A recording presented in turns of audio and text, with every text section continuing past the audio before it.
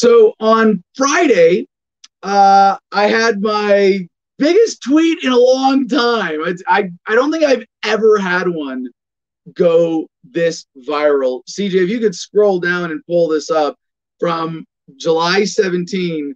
I wrote associating hashtag BLM with Marxism is the racists coming up with an excuse to attack something they already hated. Now, I didn't really think that much of this tweet. By the way, it's really poorly worded. Associating BLM with Marxism is an activity, is a thing, the people. Like, really? Associating BLM with Marxism is the racists coming up with an excuse to attack something they already hated. I gotta like explain, deconstruct this a little bit, but just like right off the bat, you don't read this and go, "Oh yeah, that's a well-composed sentence." It's just like, I mean, it's a little poetic, maybe abstract, maybe that's why people liked it. I guess I don't know, but a lot of people seem to have deliberately misread this. Now, this tweet got 268 retweets, 567 likes, but even more comments, 773. And a lot of the responses were, I'm just here for the ratio. Because at first people were trolling me for this. And even comic Dave Smith, who I generally like and respect and, enjoy his voice and his presence. I think he's a great contributor to the movement. He retweeted this with some kind of like paraphrasing, snarky thing, basically saying this is not thinking. It's like, yeah, I turned off my brain and then this tweet came out. Really? Come on, Dave. Like, and again, not refuting any of the points made here. It was really shocking how much logical fallacy was thrown at me in response to this tweet. And it was really fun, like to have my alerts blowing up all weekend. But it was so much nonsense. And even from Dave Smith. And by the way, Dave, I'm happy to come on your show again if you want to interview me again about this. I'd love to have you on Adam versus the Man to get into this again. You're a great speaker and presenter, and you're funny. It would be great to have you on for a conversation. I invited him in my Twitter DM. If he doesn't respond, I'll send out an email, I guess. Look up whatever his proper point of contact is. But he's talking about on Twitter, so I sent him a DM on Twitter. He's got my cell phone number. Gave him that again. But to the point of this, like, there are people, like a lot of the people who are freaking out, like really triggered by this, try to point out when I called them out for being triggered, show me where on this doll my tweet hurt you. It was one of those moments. Like, but you're wrong. You're just like, I'm wrong about stuff all the time. Why did this trigger you? You got to ask yourself, like, well, if I'm wrong and you agree with me on everything else, and I'm right about everything except this one thing, you would say, hey, Adam, let me show you why you're wrong, and respectfully, and just, hey, you might want to take that down. You're incorrect, or issue a correction, or whatever. But that's not what the response was. It was like a lot of curse words, a lot of ad hominems. Apparently, a lot more people on Twitter than I thought know how small my penis is. That's shocking, right? Like, people are like triggered. Like, this really threatened a lot of people. Now, as a background, there are a lot of libertarians, I should say people who pretend to be libertarians, who always attack the left or always attack the right. And you go, well, if you're more threatened by one of the, maybe you're just using libertarianism as maybe you're not really a libertarian, because if you're a libertarian, you go left and right, they're both wrong, they're both dangerous, more or less equally. There's subjective, differences in opinion there, but more or less they're both as wrong as the other. Certainly wrong, right? They're both dangerous, and people generally, like, a true libertarian is intellectually offended by and inclined to be critical more or less equally of the left and the right. So when you see someone claiming to be a libertarian, but always attacking the left or always attacking the right, that's a clear sign that they're probably not a real libertarian. Like they're probably some kind of front. They're using libertarianism as a way to pull libertarians away from the left or the right. And the thing is, as a libertarian, I want to work with the left when they're right on issues. I want to work with the right when they're right on issues, because that's how we get more freedom. If we say, well, they're right, so we don't want to work with them. And with what I'm seeing is this deliberate attempt to separate libertarians from the Black Lives Matter movement, or just, and I'm not going to protests and organizing. And like, people are, critical of me on Twitter as if this is like everything I'm about now. Like, no, I'm do you want to call? Some people have defined the Black Lives Matter movement, as opposed to the organization, as anybody who believes that Black Lives Matter and that's worth saying and doing something about. And in that case, like, 100%, I'm part of the Black Lives Matter movement, not the corrupt organization that is co-opting it and subverting that message. So there's this wedge tactic being used against libertarians, and this is really dangerous because it leads libertarians to be isolated. What, you don't want us talking and working with people on the left and right because they have ideologies that we disagree with? I mean, just because you're a neckbeard living in your parents' basement who doesn't know how to talk to people doesn't mean that every libertarian should be just like you. So to the tweet itself, like, associating BLM with Marxism, like, and there's a fair association, right? Two of the founders of one of the groups that is organizing within the movement of Black Lives Matter have publicly identified as Marxists. Now, do you want to use that to paint the entire movement with a broad brush? Like, this would be like looking at the American founding and saying, well, the American founders were slave owners, therefore some of them were. We know, we have the documents. Some of the American founders were slave owners, therefore the whole American freedom movement was about owning slavery, and the whole country, America, we're all, we all believe in slavery and racism. No, it's just obviously not true. Dangerous logical fallacy. And yet there are people out there whose main message right now, and certainly their main analysis that they're trying to promote about the Black Lives Matter movement, is it's all a bunch of Marxists.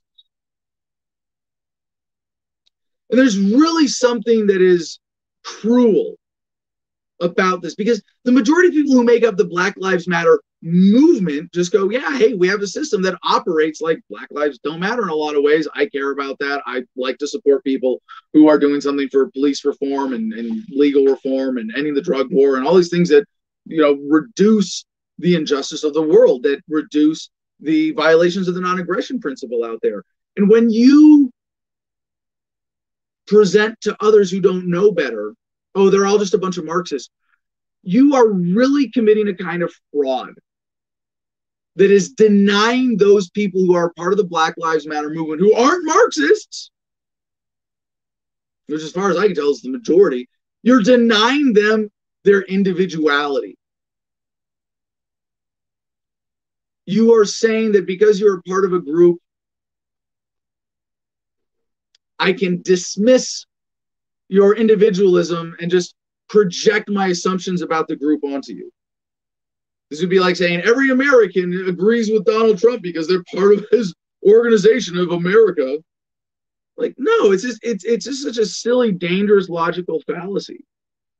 So there is a fair association. Now, there's another article that I want to reference here from the Foundation for Economic Education.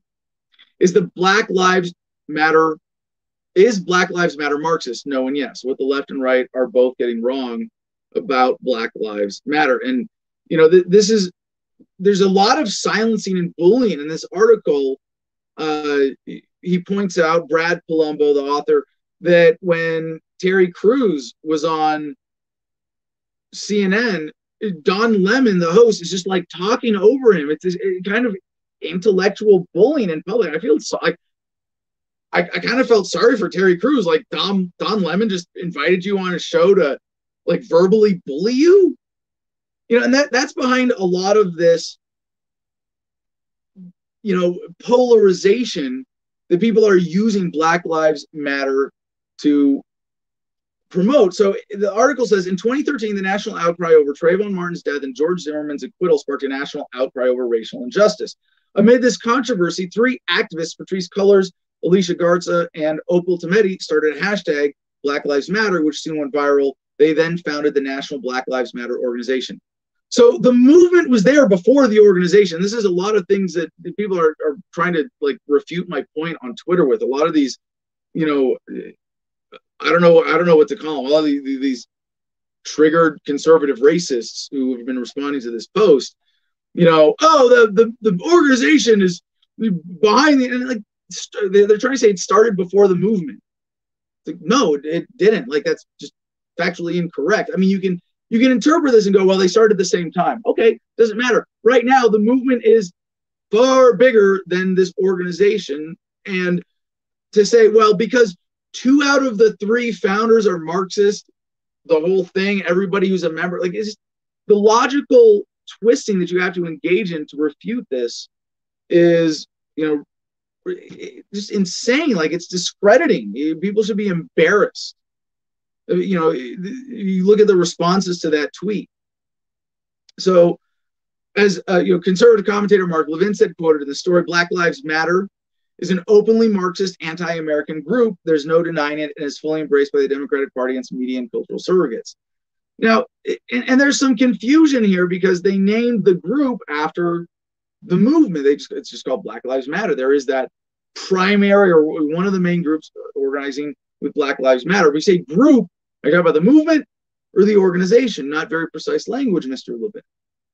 As Republican Rep. Matt Gaetz tweeted, Black Lives Matter is a Marxist movement. Black Lives Matter is not about police. It's not about race. It's not about justice. It's about making us hate America so they can replace America. Like, no, this is just absolutely wrong. And you know what? The people who are doing this are revealing that they're collectivists. They don't view people as individuals. They will dehumanize you as a member of a group.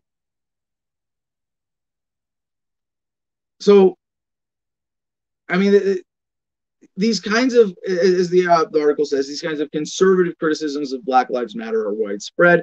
And on one hand, they're right. The official Black Lives Matter organization is Marxist, is anti-American in its values, and its views are rightfully alarming to anyone who believes in the Constitution, capitalism, and civil society as we know it. Well, those are kind of contradictory. The Constitution is anti-capitalism, right? Because it creates an authority that authorizes taxation and intellectual property and central bank, and then its original form, slavery, and isn't even legal because it was an illegal replacement of the Articles of Confederation, which technically are still the legal constitution for the United States of America today.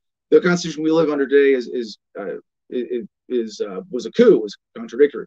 So, is it anti-American? Whatever. What is it? Marxist, the organization? Yes, totally. But to again, when you say that it's a Marxist movement,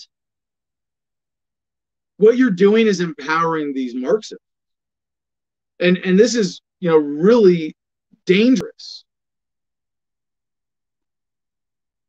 because what you're by using logical fallacies, by using lies to paint this entire movement as Marxist, what you're doing is empowering the Marxists. Essentially, you're repeating their lies and saying that, yeah, we've taken over this movement, we totally control it, and everybody in it thinks like us. Now, what a lot of these conservatives are doing is trying to raise a boogeyman. Be afraid of BLM. It's a Marxist movement.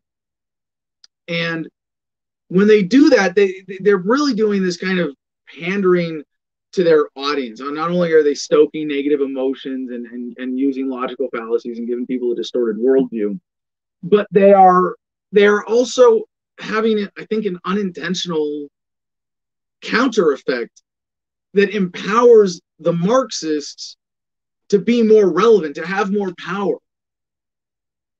The article goes on, and a whopping 51% of the public tells pollsters they support Black Lives Matter. Most of these people, I suspect, don't even know that there is an official Black Lives Matter organization, and I'm sure hardly any of them could name Patrisse Cullors or Alicia Garza. Whether it's where I'm from in deep blue Massachusetts or where I live now in Washington, D.C., walking by a Black Lives Matter sign sticking out from someone's yard is just about an everyday occurrence. After the death of George Floyd, more of my acquaintances, friends, and relatives than I could count posted Black Lives Matter. Many others changed their picture to a black square or otherwise signaled their support for the movement. I can personally guarantee you that the vast majority of these people, while liberal, do not support ending capitalism or dismantling the family. Conservatives are led astray as soon as they apply their valid criticism of Black Lives Matter TM, the organization, to the Black Lives Matter movement and its supporters broadly. The article goes on to cover, Mitt Romney actually going to one of their marches as an example, and some of their feedback, their polite feedback for Senator Romney. And I'm not a fan. Senator Romney is one of the worst, most offensive, big government statists. But I will praise him for, on this side, standing on principle and being willing to work with people who he disagrees with on ideology, because he agrees with them on addressing this one particular injustice. The Fee article concludes, when Don Lemon took issue with Terry Crews' take on Black Lives Matter, Crews was crystal clear, saying this is the thing. It's a great mantra. It's a true mantra. Black lives do matter. But when you're talking about an organization, you're talking about the leaders, you're talking about the people who are responsible for putting these things together. It's two different things. We need more of that kind of clarity in our discourse. Right now, the debate over Black Lives Matter is muddled and confused. Liberals and conservatives alike need to make an effort to listen and understand the other side's perspective, not the straw man caricature of it used as a punching bag in partisan echo chambers. Until both sides take the time to understand each other, we will keep talking past each other, and any real progress or harmony will remain a fantasy. Absolutely. And I'm actually really glad that a lot of people are exposing themselves in light of everything that's happening in this conversation around Black Lives Matter as people you shouldn't listen to. People who are motivated by, well, in this case, racism. Yeah, it's a real thing. Now, I'm a big fan of the Avenue Q song, everyone's a little bit racist sometimes. Doesn't mean we go around committing hate crimes. Okay, I'll stop there. But it's a great song that exposes the sort of silliness of, you're racist, you're racist, you're racist, right? And racism by definition is just believing that one race is superior to others. And in a sense, you could break that down and go, yeah, everybody's racist, right? And everybody has preferences for people. I like women who look like my wife. She's extremely sexy to me. Like she has certain features, characteristics. I like that. We all, and sexual preferences kind of just prove my point that, yeah, in a sense, everybody's racist. But you don't have to break it down that way and have that inclusive definition of racism if you can have a precise definition. And this idea of racism as this nebulous thing, this big, just, you don't like people of a different color, or you have this tendency to do this or that.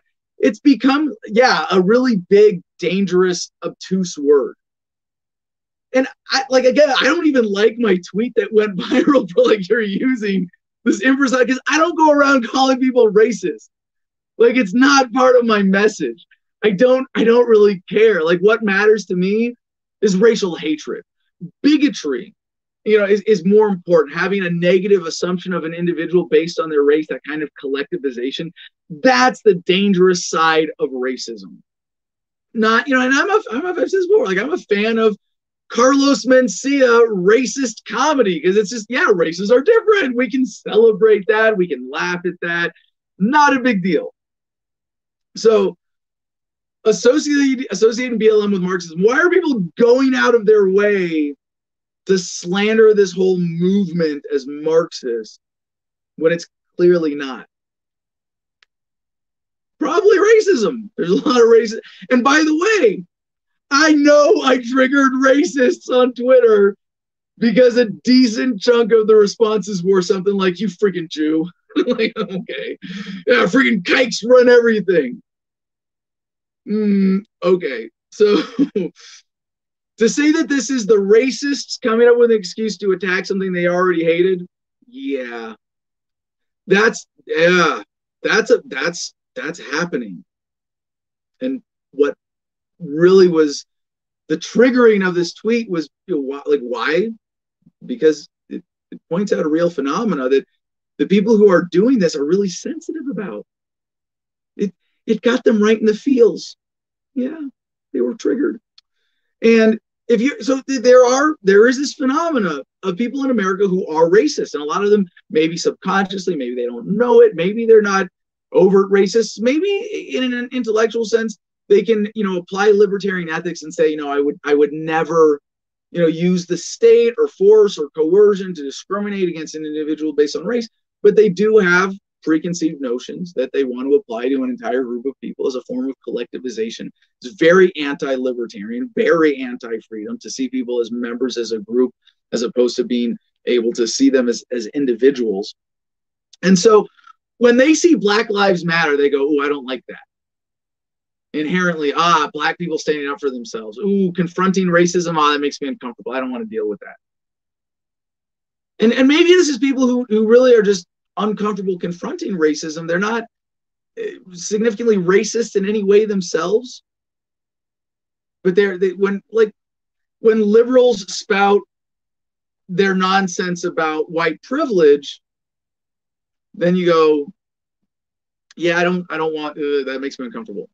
Yeah, okay, fair, But by the way, there is a real thing as white privilege. A lot of people lie about it, misrepresent it, distort it, and try to make it more than it is. But yeah, white privilege is a thing. You want to define it some way, and then a straw man. Well, it's not that. Okay, fine. There is a thing. There's a real thing. I've gone to jail and been the only white dude on my cell block. White privilege is a thing. So, they already hate this. They're racist out, and then they go, oh, well, it's Marxist.